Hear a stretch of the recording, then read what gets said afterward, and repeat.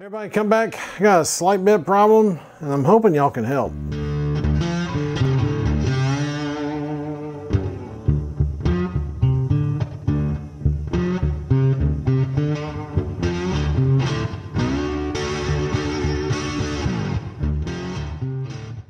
What's going on, my outdoor crew? How in the world are you doing today? I hope this video finds you well. So, I have a slight problem.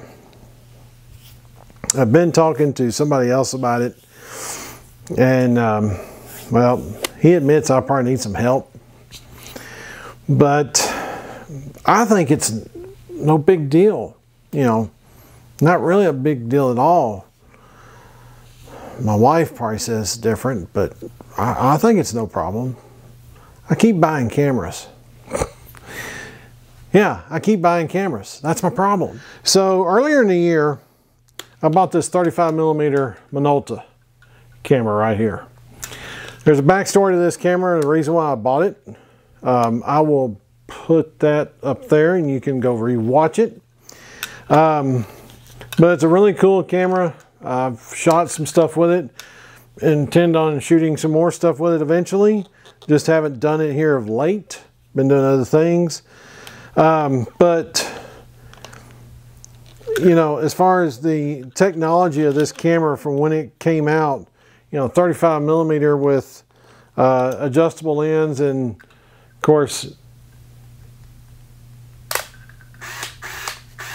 autofocus. Yeah, it has autofocus.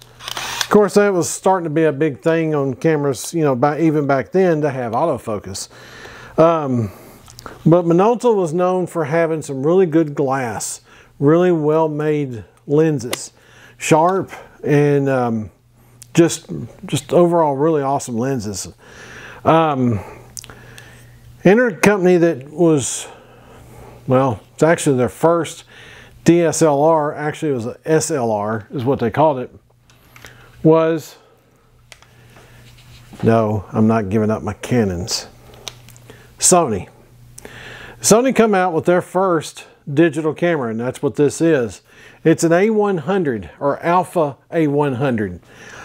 Now, what makes it so special is, if you'll notice, this camera uses Minolta lenses, because at that time, Minolta was getting ready to get out of the camera business altogether.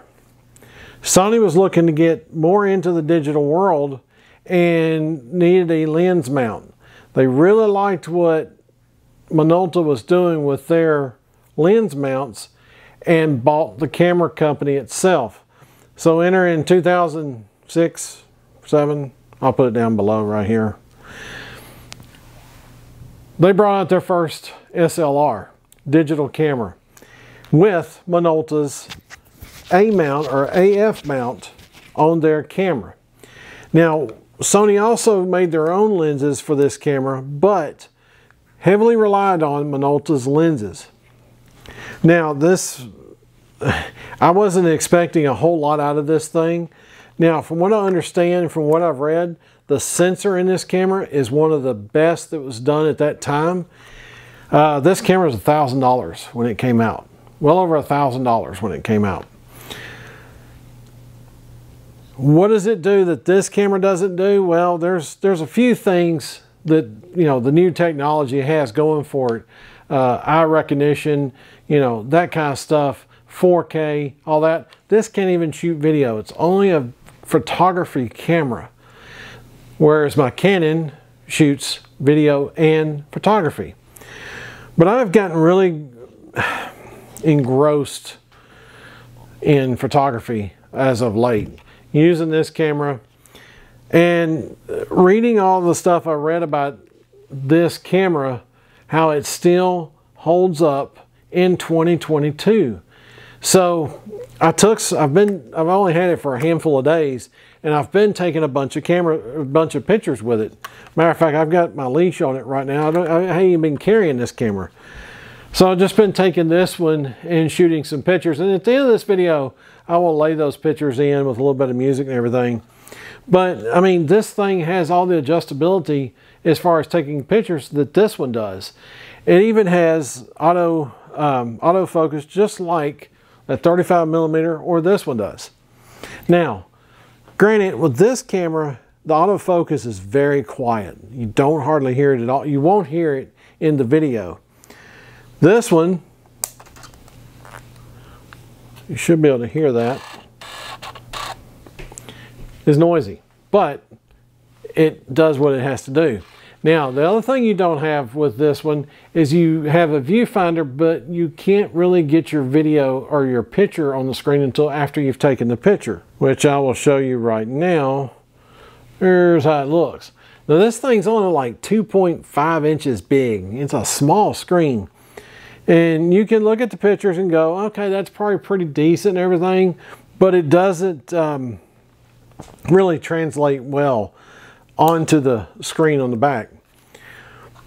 But once you get it into post and start editing it, that is another thing I have found. Once you get the pictures in post, and if you do a lot of photography, you know the histogram, you know what I'm referring to. That's your color hump. Where is it on this picture? And all of these so far have been dead smack in the center, which is kind of odd. I mean, kind of rare, because even on this camera, I'll get them a little bit over to the left or a little bit over to the right because the lighting was way off, or you know, something. This thing manages to go in and, man, it knocks that histogram right in the middle every other every shot, every couple of shots. I might have one that, well, it's off. But anyways, I'm having a lot of fun with this thing. I'm going to try to sneak out of here this weekend a little bit and shoot another video using this camera and another camera. But I'm really impressed with a 16-year-old camera.